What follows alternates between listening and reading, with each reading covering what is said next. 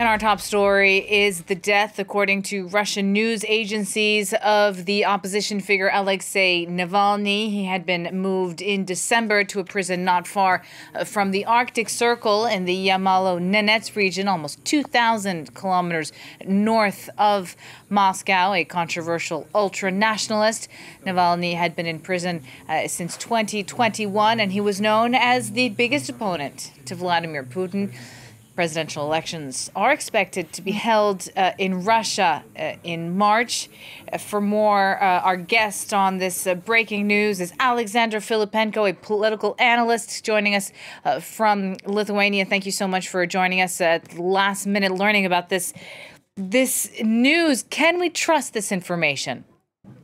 We still don't know. We still don't have the official confirmation from the family. So I must say that everyone is still hopeful. There is still some kind of a brisk of hope, but it looks like it really has happened. And just yesterday, Alexei Navalny was cheerful and upbeat at the court hearing via video link from Harp, from that far away colony. Almost every day there were court hearings on the multiple cases against Alexei Navalny, and he was never present at the court. He was always present via video links, and just yesterday he looked just fine.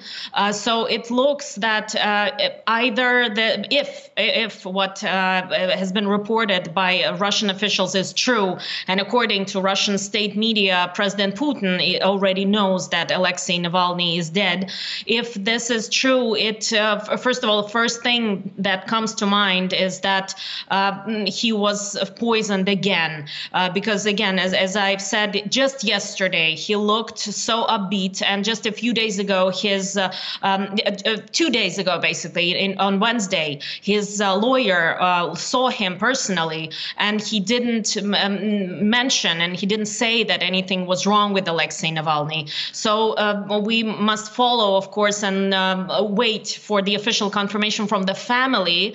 But if the horrible news is true, then the next question is whether we will ever know the truth, what actually happened to Alexei Navalny. Yeah, I imagine that one of the reasons that he was moved to that penal colony almost 2,000 kilometers away from Moscow is to kind of keep him as far away from prying eyes as possible. Absolutely. This was one of the main reasons for him to be kept that far away, because Russian opposition still sees him, or should I say saw him, as the hopeful figure, as the future leader of the country, of the free Russia that he called the future free Russia, as he called it. And everyone saw him as a uniting figure.